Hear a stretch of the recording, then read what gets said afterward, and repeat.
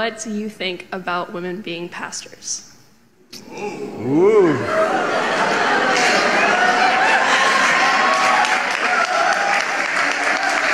I think we're about out of time.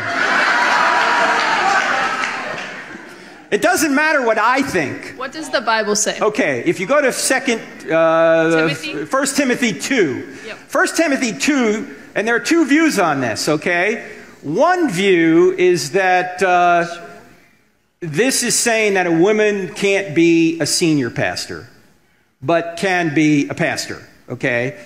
Another view that my friend Greg Kokel talks, the guy who wrote the book Tactics, talks about is he doesn't even think that passage is talking about the church. He thinks he's talking about marriage, because those words, man and woman, could be translated husband and wife, okay? But the traditional view, and probably the true view, is that God wants the man to be the senior pastor, and women can do anything else other than senior pastor. That's what it appears to be.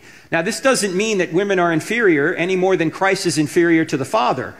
The Trinity is our model for all relationships.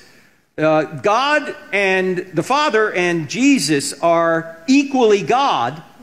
They're equally divine, but they have different roles, different functions. Same thing is true when it comes to male pastors and women in the church. Same thing is true in a marriage. Men and women are essentially the same, but they have different roles in a relationship. And if Jesus can submit his will to the Father, then we could submit our will to people that we deal with as well. Right? So based on that, it strictly applies to the church, and not like the church is the body of Christ, as in like women in leadership in general. It's specific to the building, the church. Well, the church means the body of believers, doesn't mean a building. Right. So okay. by the I guess the belief of women are not to be in leadership in church. I don't see women can't be in leadership. That doesn't say that, okay? But if that's the case, there are very few churches that actually do that. I mean, if women can't teach, according to some views, these are the same people who have women teaching the kids in first and second, third grade. I mean, why? Mm-hmm. You know, if you're going to say that women can't teach at all, that's not the proper reading of that passage. Okay? The proper reading, if we're interpreting that section right, and admittedly it's a difficult section, the proper reading, if it does apply to the church, is that the man ought to be the senior pastor. But you know, even some are saying there were women apostles. If you look at the end of Romans, there's a couple of women that appear to be apostles in there. So women had every role imaginable except the senior pastor of the congregation. Thank you. All right?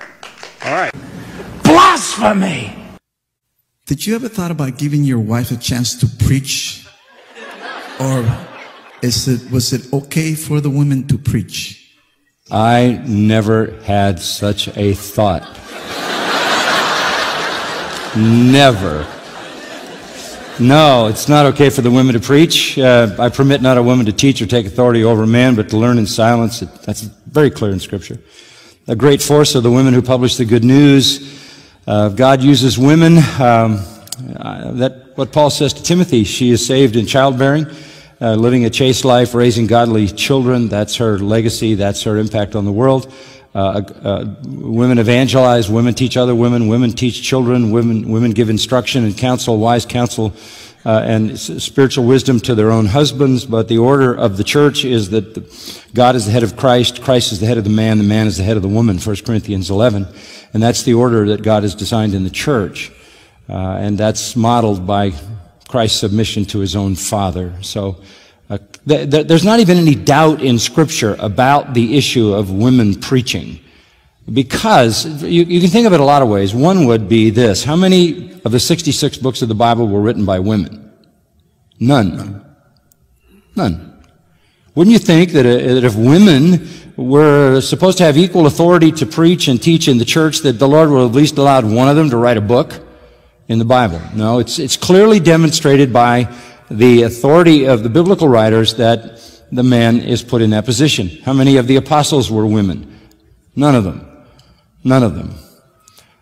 The Old Testament prophets, there were no women prophets with an ongoing, sustained prophetic ministry. Occasionally there were women who spoke, like Deborah, Huldah, the daughters of Philip in the New Testament, and they spoke. There were times when God used a woman like Esther, like Naomi, Ruth, and things like that. But there's no evidence anywhere in all of divine revelation that women should preach. And beyond that, of course, Patricia would absolutely die at the thought of getting up here and preaching. That wouldn't be her comfort zone by any stretch of the imagination. Thank you.